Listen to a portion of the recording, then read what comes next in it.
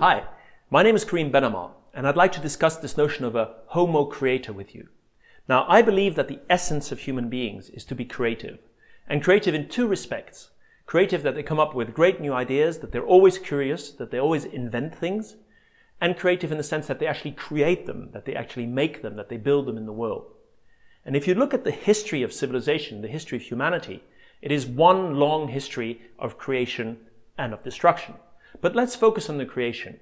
If you look around us, pretty much everything around us has been built. The physical environment, the buildings, the roads, the cars, all the objects, the myriad objects that we use every day.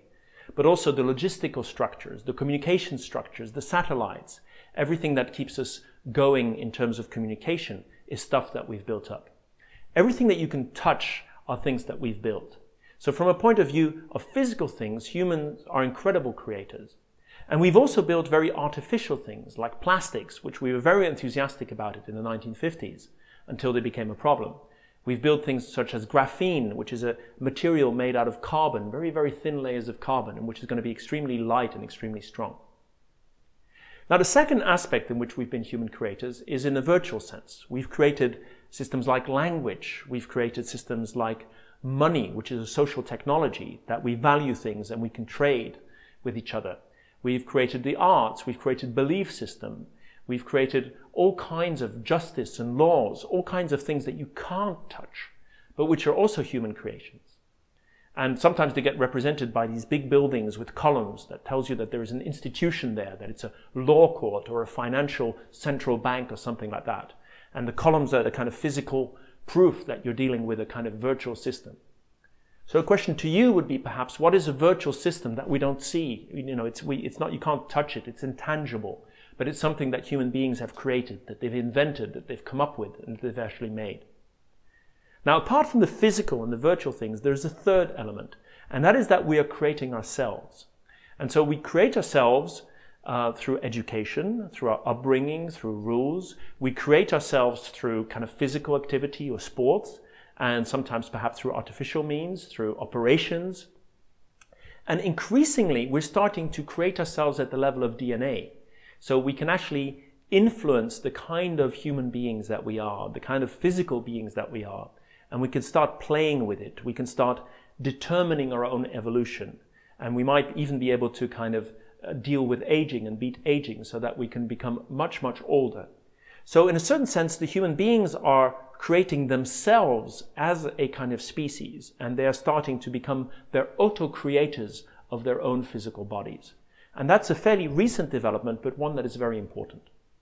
Now, what are the opportunities and the dangers in this creation, in the sense of human beings as Homo creator? Now, first, there are two fairly strong things that have happened in the last few decades, which are very important. The first is that we've become much more powerful. We've managed to create things at the level of the world. So Michel Serres, the French philosopher, calls this world objects. And the first world object was the atom bomb. It's the bomb that has the capacity to obliterate the whole Earth. So we've now made an object that is the size of the planet. And those other ones, of course, the internet system is an object the size of the planet. The global financial system is a system the size of the planet. The global warming is something that is the size of the planet. In fact, we're now entering the age of the Anthropocene, which is the era, the geological era, in which human beings influence the world. So we're strong enough to influence the physical makeup of the planet. And so in terms of power, we've become incredibly powerful. The second one is that we've also become powerful on the level of the manipulating at the level of code. In terms of agriculture, we've always crossed species and tried to make new species. But now we can do it by splicing genes. And that gives us a lot more power and a lot more capacity for creation. So I don't think it's a question of good or bad, but it's very important to realize that we've suddenly gotten these two huge boosts. One in terms of reach, in terms of power, the other in terms of operating at the level of code. And so what's very important is that we become aware of this creative aspect of human beings, that we realize that this is who we are in essence as human beings, but also that we become good at it, that we in fact become good creators, that we realize how much power we have, and that we create things by thinking about them and with a certain kind of purpose and with a certain kind of consideration. Because at the moment you could say that we're really like an adolescent. You know, human beings are very powerful, And at the same time, they're still very vulnerable. Okay, so we're powerful because we decide who lives. We can decide which animals survive and which animals don't survive. We want to save the whales, but we don't want to save certain viruses because they kill us. So we decide. We decide what the kind of temperature on the planet is going to be through our actions or our non-actions. We can decide the direction in which cloning or in gene therapy is going to happen in the future.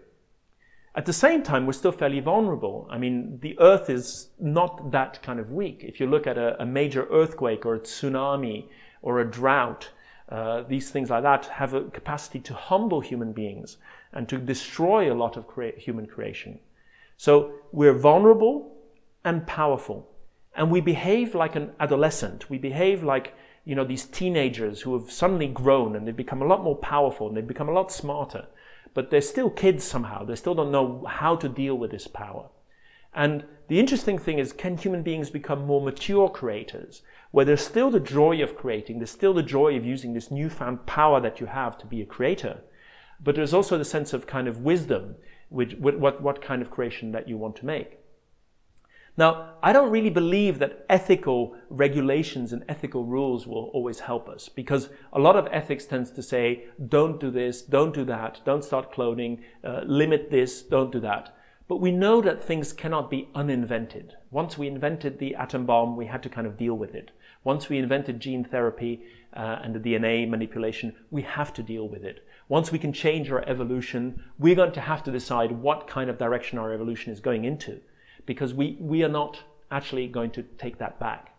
And so rather than to think of all these reasons not to do things, I would like to start thinking about what kind of world do we want to create.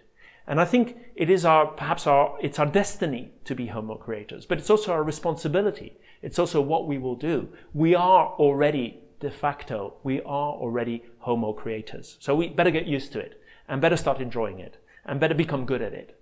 And so individually, what is it that you create? What is it that you invent? And what is it that you make happen in the world? What is your own individual contribution? As a community, what is it that you make as a community, as a business, as an organization, as a country? What is it that you create in the world? And globally, as a human species, as this species that is a Homo creator species, more than a Homo sapiens perhaps, what is it that we create? What kind of world are we creating as our human destiny? So we've always been inventors, we've always been creators. That's just the kind of strange ape that we are. But we've become a lot more powerful, so we better become good at being creators.